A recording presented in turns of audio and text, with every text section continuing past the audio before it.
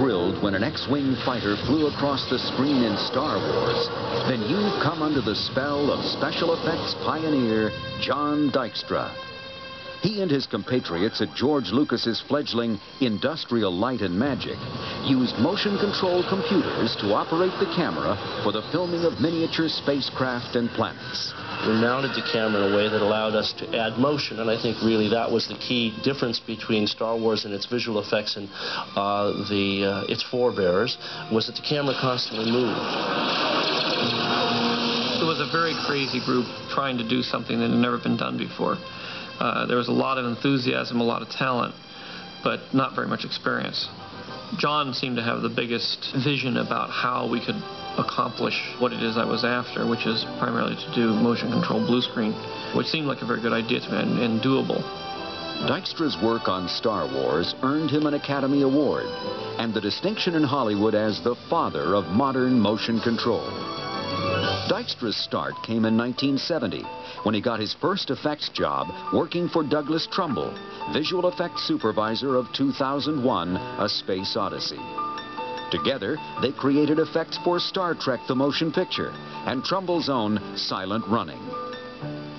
In the early 1970s, Dykstra took a leave of absence from Hollywood. I was working with Doug Trumbull, and the opportunity came to work for this group called the Institute of Urban and Regional Development in Berkeley. The Institute sought to simulate urban traffic patterns on a miniature scale. A model of Marin County, California was constructed, and a camera fitted with a small periscope-like device called a snorkel lens was moved through the streets simulating the viewpoint of a car. The moves were programmed into a computer, which operated motors on a camera motion rig. It was a tedious process, for the system could only move very slowly, limited by the simple computers of the time.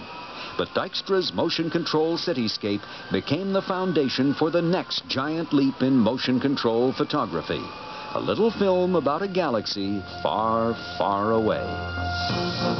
The hardest part, I think, of producing the images for Star Wars was taking out the consistent smoothness that motion control, at that time anyway, built in. To give the computer-controlled camera footage a more realistic documentary feel, the effects team input directives that intentionally produced uneven moves and off-centered framing. This helped create the illusion that a cameraman in space had actually filmed the battle scenes, struggling to stay focused on the thrilling action around him. John Dykstra has gone on to create visual effects for such features as Firefox and Batman 3.